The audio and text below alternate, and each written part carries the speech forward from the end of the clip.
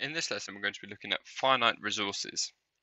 So here we have a graph that sort of shows lots of different resources: oil, coal, gas, uranium, and some of the more common metals.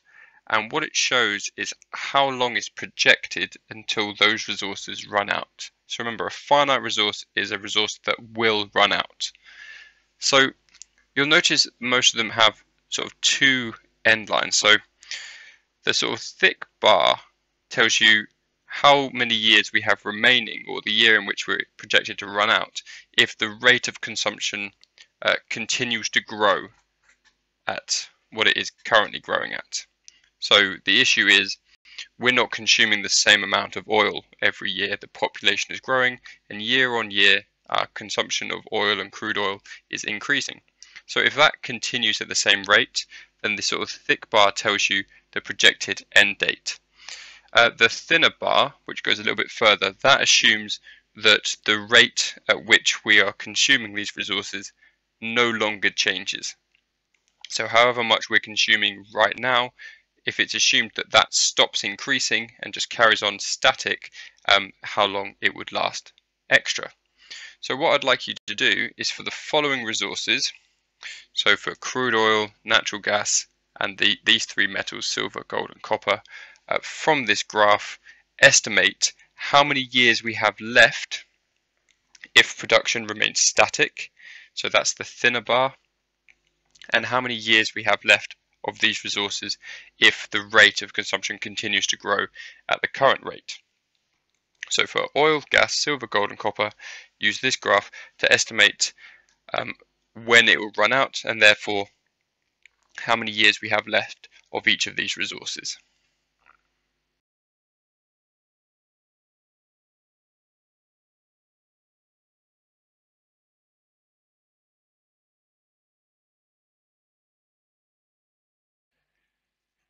Okay, so let's have it. So we'll start off with crude oil.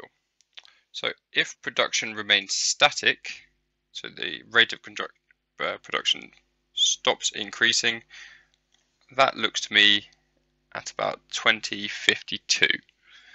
So that would give us 32 years left.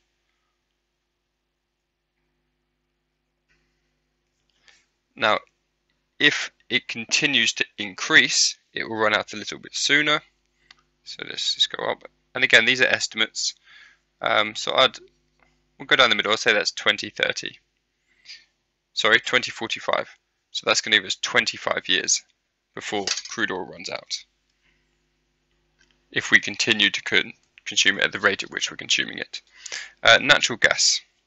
So if production remains static, that will last until, I'll make that 2074, I reckon.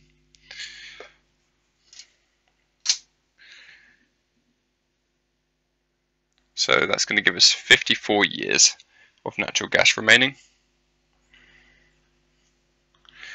And if we continue to use it at the rate at which we are using it, it's going to run out far sooner.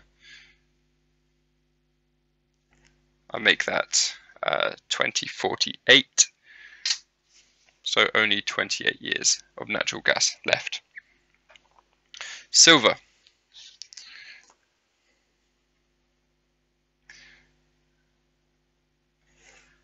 I'll make that 2034, I reckon.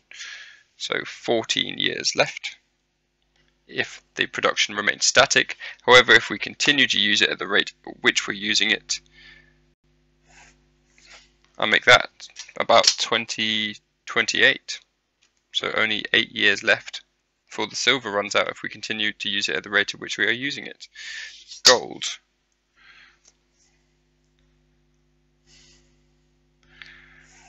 So I make that 2031, so 11 years if it remains static. And actually, it's decreasing. We're actually using less gold. The rate at which we're using gold is going down.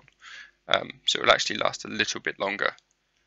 So I reckon about 12 years if we continue to decrease the use of gold. And copper.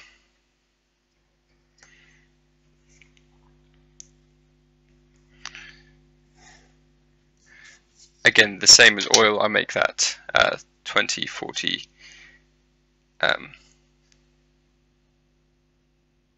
Sorry, same as gas. Sorry, I make that 2048. So that is going to be 28 years if it remains static, and if it doesn't,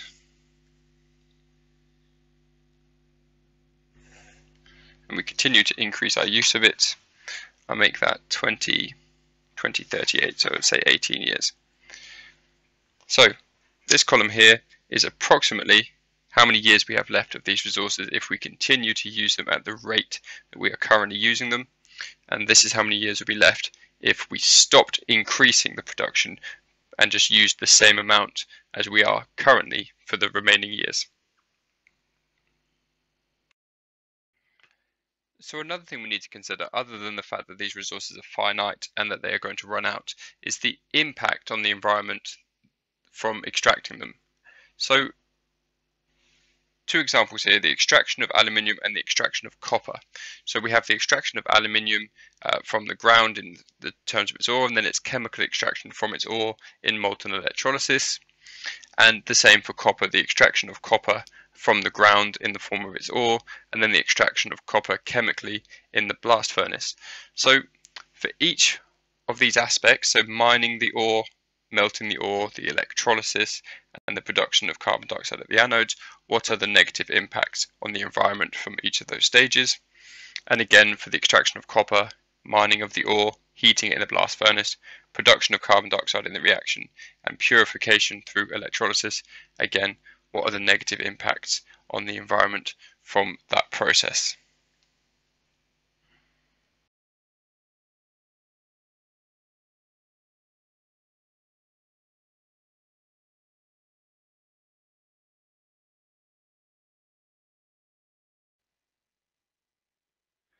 So the first one we'll look at is the extraction of aluminium. So the impact on the environment from mining the ore. So we have destruction of habitats.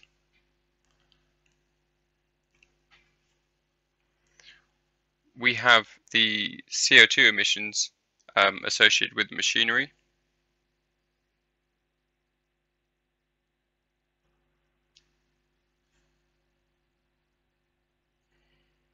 And again, we need to consider CO2 emissions. We've got to consider the greenhouse effect, because CO2 is a greenhouse gas. Melting the ore.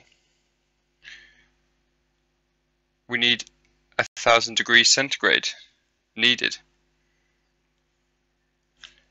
That is most likely going to require the combustion of fossil fuels.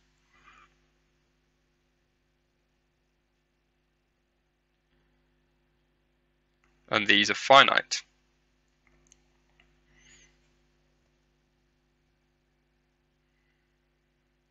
And again, CO2 emissions associated with that going to increase the greenhouse effect. The electrolysis itself, you need approximately 150,000 amps of electricity. There's CO2 emissions associated with the production of that electricity.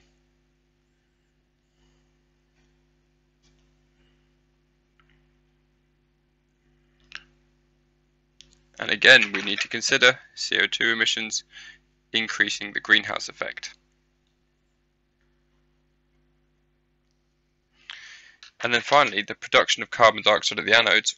Well, that one's nice and simple, isn't it? CO2 is a greenhouse gas, therefore contributes to global warming.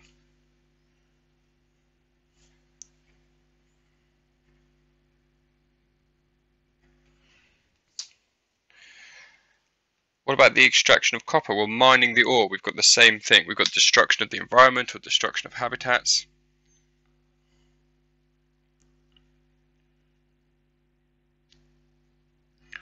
We've still got the CO2 emissions from the machinery.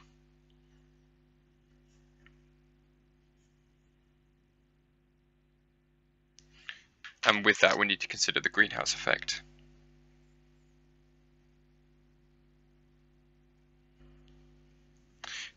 Heating it in the blast furnace, again, we're looking at about 1,000 degrees.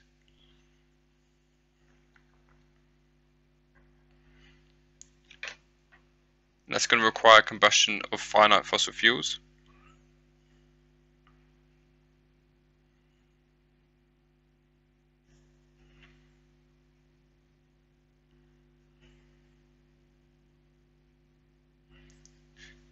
Which are also going to have CO2 emissions.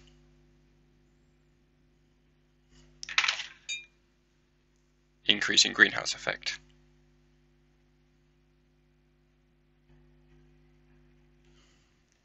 The production of carbon dioxide in the reaction.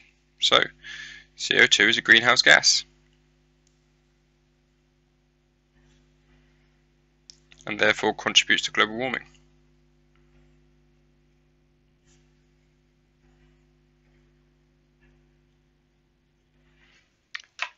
And again, the purification through electrolysis, you've got the electricity production,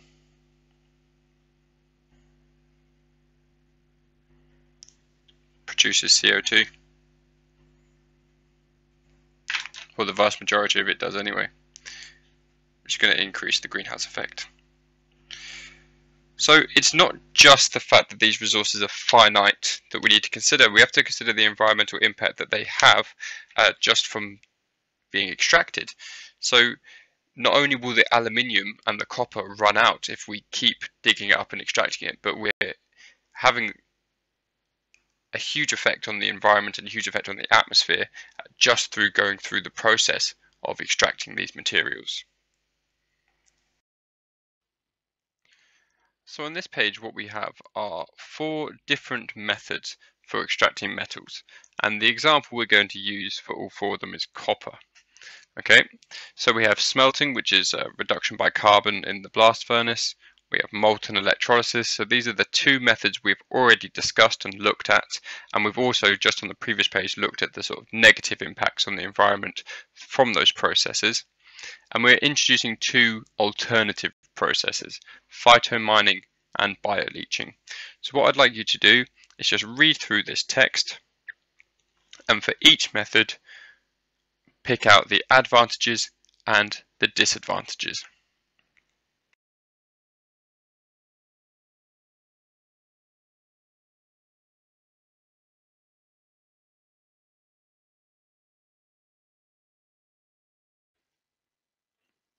So we'll start off with the smelting. So advantages, it's a very quick process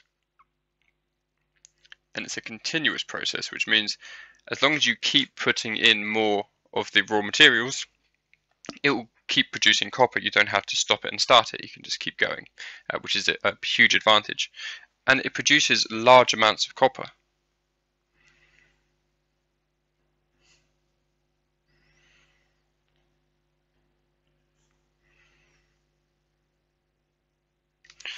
Disadvantages of it, however, is it requires a lot of high temperature. So very high temperature, which requires finite fossil fuels,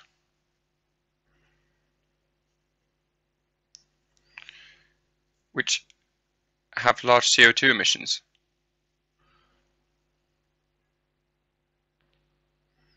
Which we need to consider, because if we've got CO2 emissions, we need to consider the greenhouse effect and global warming.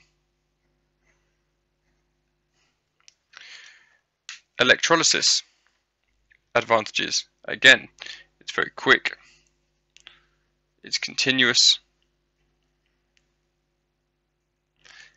and it produces large amounts of very pure copper. Plus very pure copper. But again, we've got the high temperature, we've got the electricity needed, so it needs a large electrical current, which again require finite fossil fuels,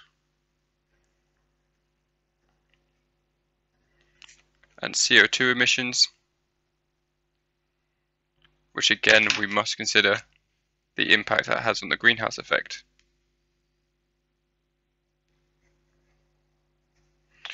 So let's look at phytomining first. So advantages.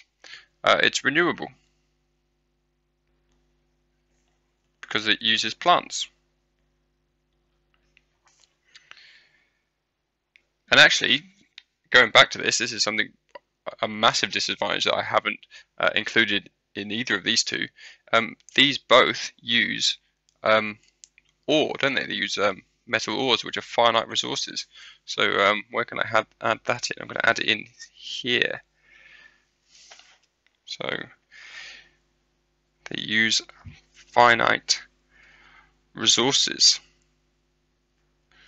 The ore that is being used is a finite resource.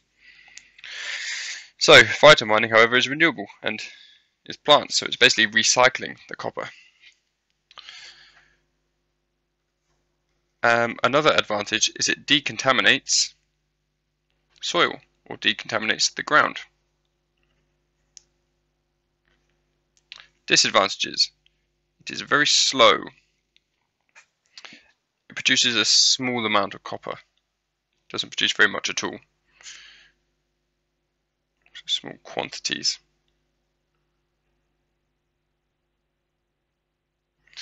And also CO2 is produced when they burn the plants. So when the plants are burned, it produces CO2, and again we need to consider the greenhouse effect. However,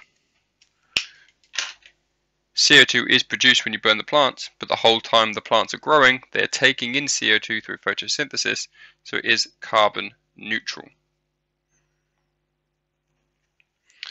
Bioleaching.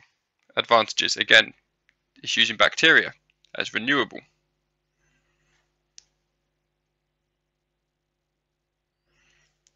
It uses quarry waste, so we're using waste product to produce copper.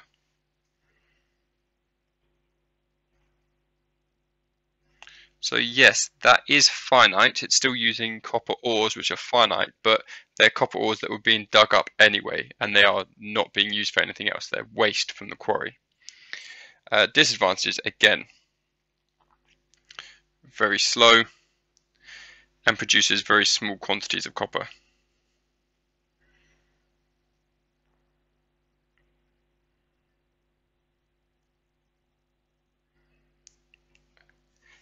And it can produce pollution. So some of the chemicals that might be produced in the process could also be polluting. So for all of these processes, there are advantages and disadvantages, and you need to be able to evaluate them based on the advantages and disadvantages. So before we move on, I just want to summarize the two new processes we've looked at: bioleaching and phytomining for extracting metals, and using a flow map just so it's easy to refer back to. So I'm going to start with phytomining.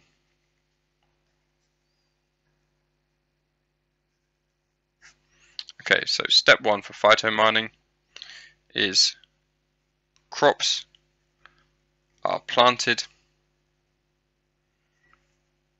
in contaminated soil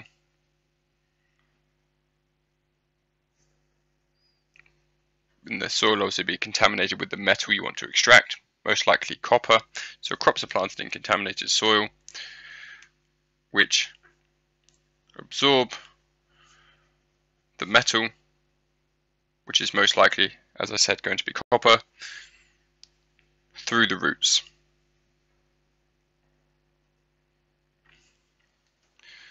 The second thing is the plants are burned to produce ash that contains the metal oxide. and that's important. So it's absorbing the metal through the roots, but when we burn it, we're obviously reacting with oxygen, so the ash that's produced contains a metal oxide. Step 3, and if we recall, metal oxides are bases. Okay, so what we want in order to extract it, we need a salt. So what do we add to a base to produce a salt? We add an acid. So add acid to the ash to react with the metal oxide and produce salt solution. And then finally use displacement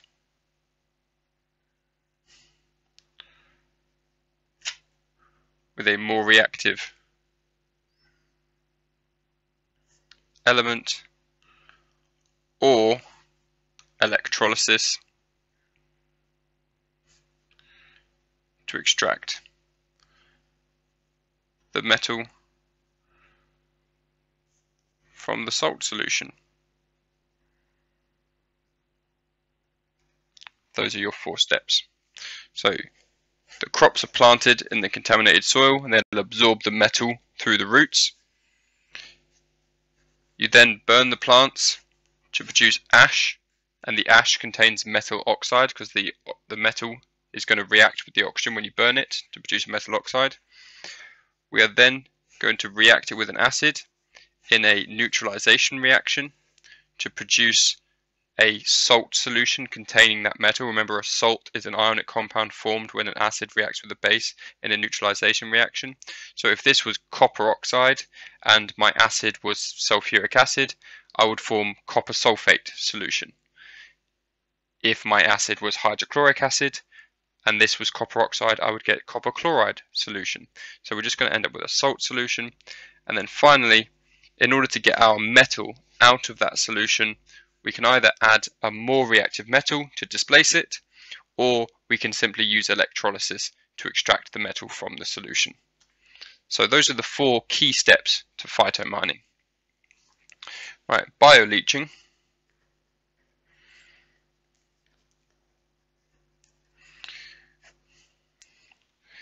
So number 1, a bacteria solution is added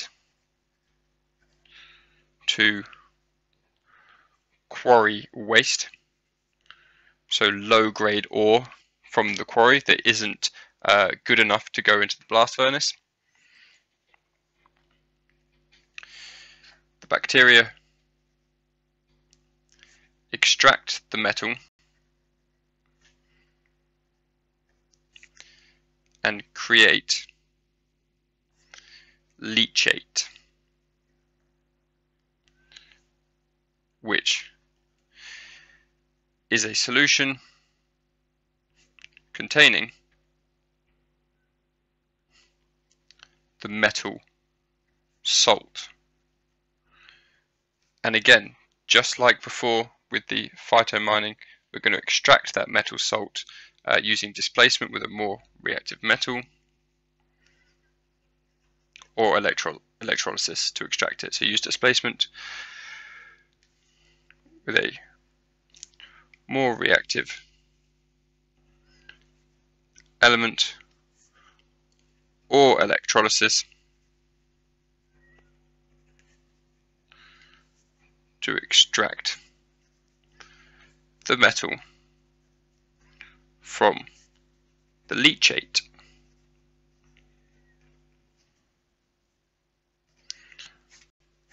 So those are the 3 main steps to bioleaching. And what they will most likely ask you in an exam question is either to give a method for bioleaching or to give a method for phytomining, or perhaps to compare phytomining to bioleaching, or perhaps to compare either of these two to the more traditional methods of extraction of metals, such as the blast furnace or the molten electrolysis.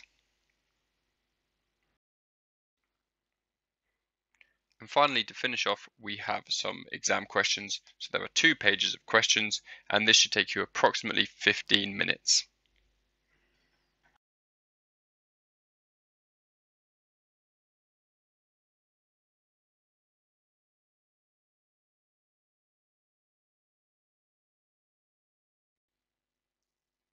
Right, so let's run through these quickly. So how do finite and renewable resources differ?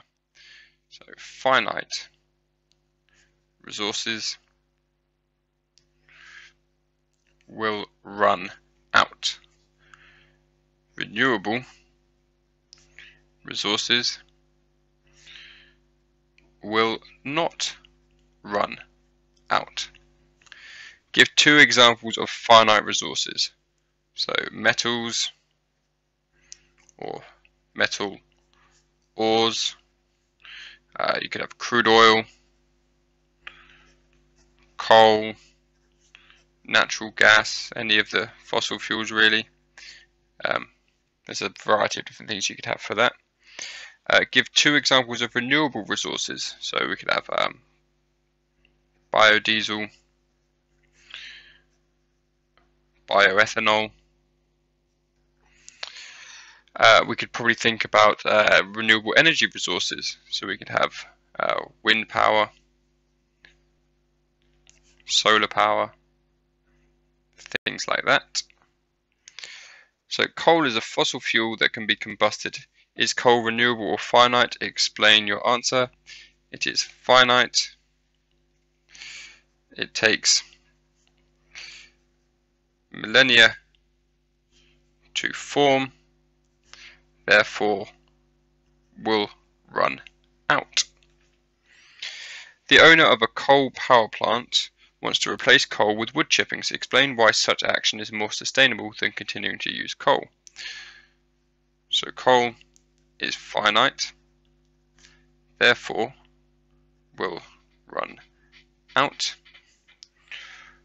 Wood chippings are renewable, therefore will not run out. Iron can be extracted from iron 3 oxide through reacting it with carbon. Carbon dioxide is a waste product. Write a word equation for this reaction. So iron 3 oxide plus carbon is going to produce iron and carbon dioxide. Write a symbol equation for this reaction. So the iron is 3 plus, because we're told that there. The oxide is 2 minus, so that's going to be Fe2O3 plus carbon, giving us iron and carbon dioxide. And then in order to balance that, because I've got 3 oxygens here and 2 over here, I need to find the lowest common multiple, which is 6. So I'm going to have 2 of those, so 2 3s is 6, and then 3 there because 3 2s are 6, so that balances the oxygens. That gives me 2 times 2, that gives me 4 ions, and I need 3 carbons. Now this type of reaction, it is a displacement reaction, but it is also a redox reaction because the iron is going to be gaining electrons and the carbon is going to be losing electrons. Why is electrolysis not necessary to extract iron? Because iron is less reactive than carbon.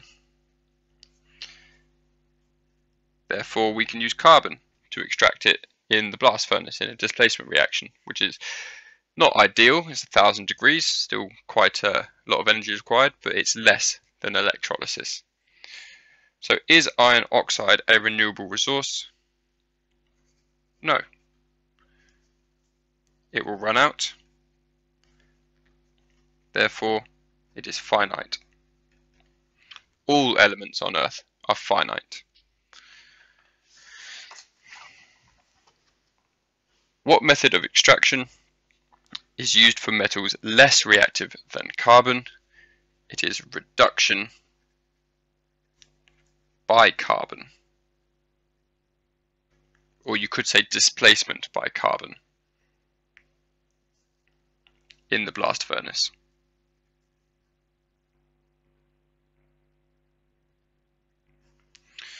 What method of extraction is used for metals more reactive than carbon? We use molten electrolysis.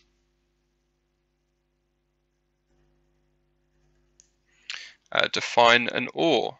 It is a metal compound found in the Earth's crust.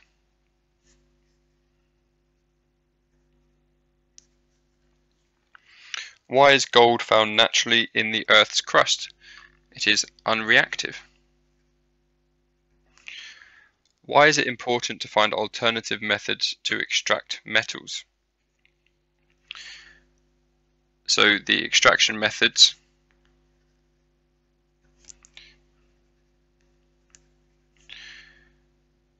have high CO2 emissions.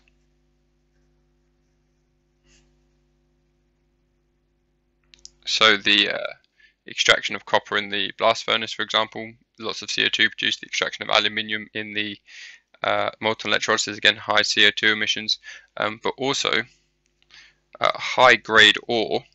So the ore that's needed for electrolysis and for reduction by carbon in the blast furnace is finite, and it's running out. So we need to look for alternatives. We need to look, well, where else can we get copper from? You know, recycling the metals or extracting them from low grade ores, from quarry waste, or from contaminated soil. So high grade ore is finite and running out.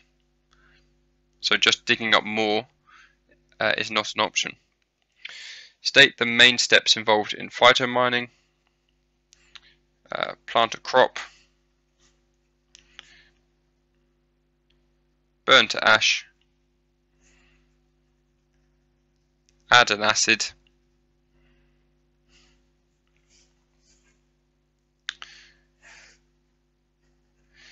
and then displace or electrolyze to extract the metal. Phytomining is often said to be carbon neutral. Explain why. So CO2 produced when burning the plants is offset by CO2 absorbed during photosynthesis.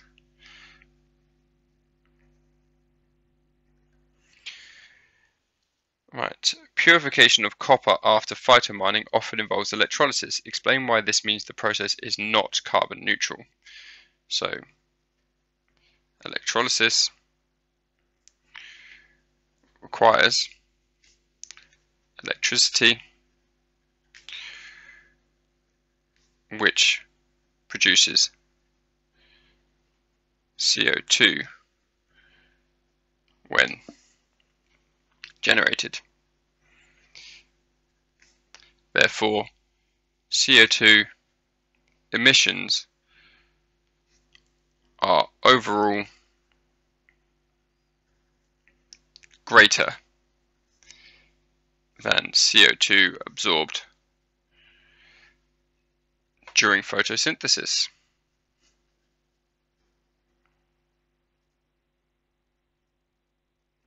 And finally, state the main steps involved in bioleaching. So, add bacteria solution to the quarry waste.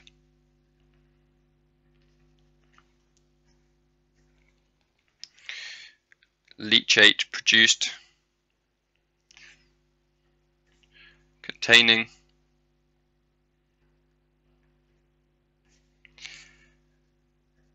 metal salt, and then displacement with a more reactive metal or electrolysis to extract that metal.